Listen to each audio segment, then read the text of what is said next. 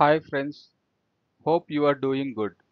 Recently I have designed a course that is Snowflake scripting.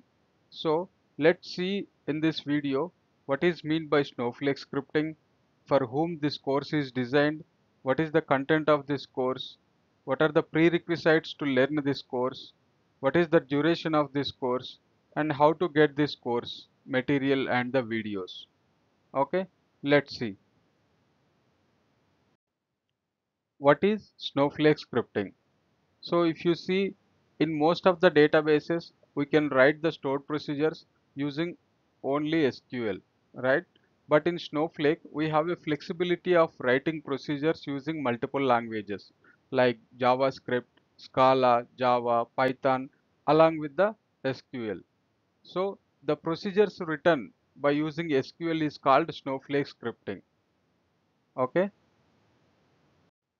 and let's see for whom this course is designed for.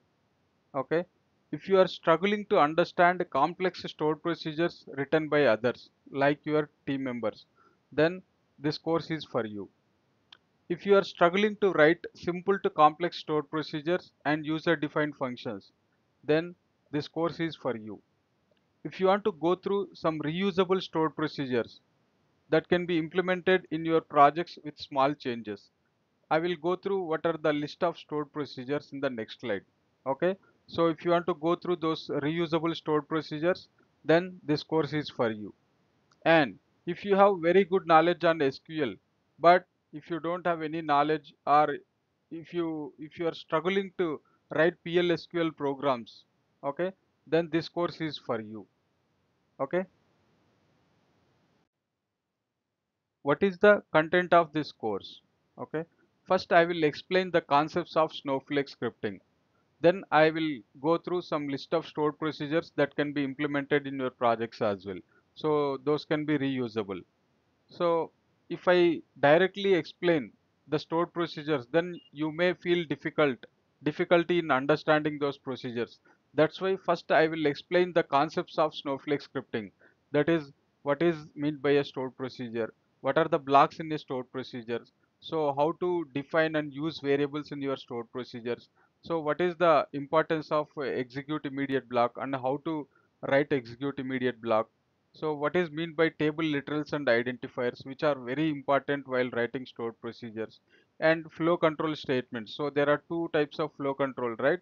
Conditional, like that is if else and case statement, and looping, for loop and while loop. So what is the use of this flow control statement?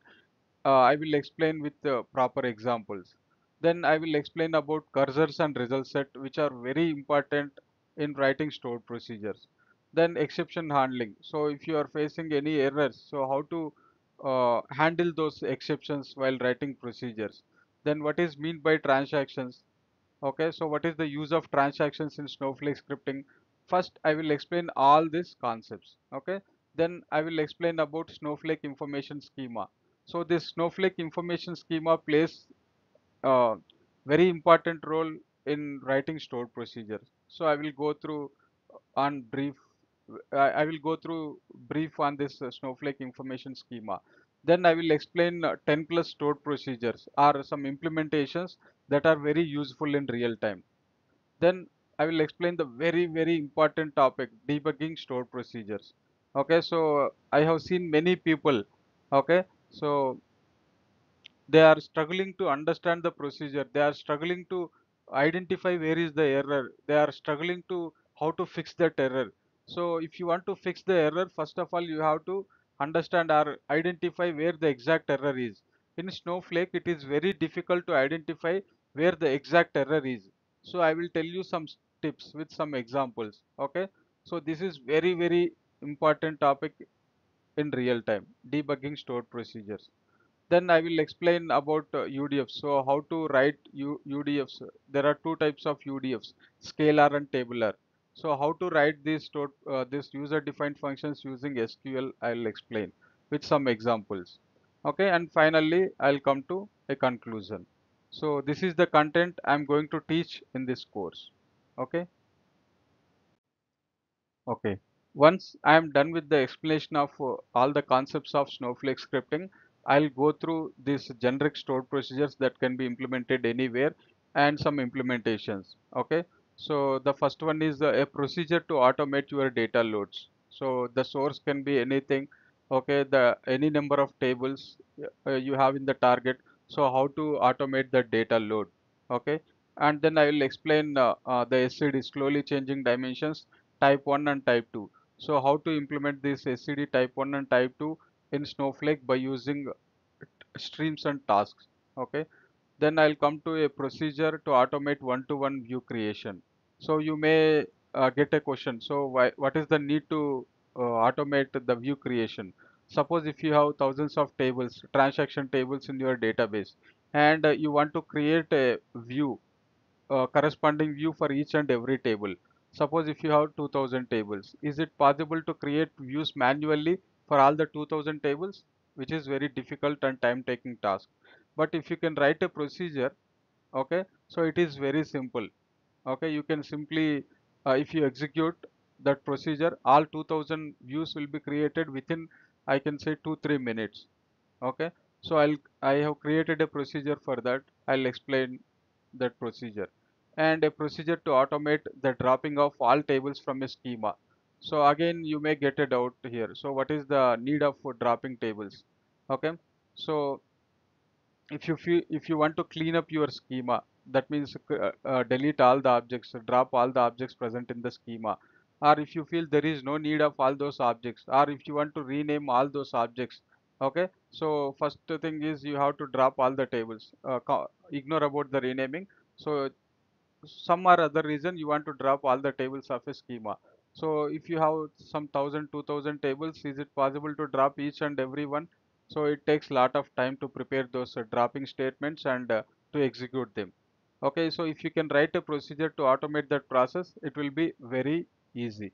So I have created a procedure for that. Okay, and you may get one more doubt. So instead of dropping all the tables, you can directly drop a schema, right? But in real time, so a developer will not have schema level permissions. That means you cannot operate on schemas like creating schema, dropping schema. Okay, you may not have permissions, but you will have table level permissions to operate on tables like creating tables, dropping tables, altering tables, everything you will have. So in that case, this procedure will be very useful. Okay, then I'll explain a procedure for migrating the DDL from one database to another database. Okay, so in general, we don't do this by using a procedure, but we do like by using some code versioning and Jenkins like that. Okay, but if there is any requirement, okay, if you want to migrate the table DDLs from one database to other Snowflake database, so how to do it? Suppose if you have a dev environment, test environment, okay, and before going to the production environment, so if you want to copy all the tables, if you want to create all the tables in test environment which is present already in dev, so how to do that instead of manually creating? So how to automate that process? So I have created a procedure for that, very similar to that. Okay, so how to migrate the views from one database to other database. And so we will have other objects as well, right? Along with the tables and views, in a schema you will have procedures, functions, streams, tasks, stages, everything. So is it possible to migrate all those objects from one database to other database? Okay, so we'll see the possibilities. So I haven't created any procedure because which is difficult, but I will go through the other way, the workaround for this. Okay, we'll discuss the possibilities of doing this. Then I will go through a procedure for automating full load. From suppose if you have data in staging table and if you want to load the full data into target table, so how to automate that process? That means if you execute that procedure by passing table name as a parameter, so the full load should be completed. Okay, and then I'll explain a procedure for automating delta load or incremental loading from stage tables to target tables. Okay, then I'll explain a procedure for sample data setup for testing in lower environment. Okay, suppose your code is running in production, okay, and you want to do some enhancements. Okay, so obviously we have to do the enhancements. That means the code changes in the development environment, right? But if you want to test your changes, you need some data, right? In that case, how you can copy the existing data that is available in the production. So how to, so suppose if you have 100% of data in production, no need to test your code changes with all 100% of data. Some maybe 10-15% data is enough, right? So how to automate that process of sample data setup, okay, from one environment to other environment, how you can copy data, some sample data for your testing, okay. So I have created a procedure for that. I'll go through that.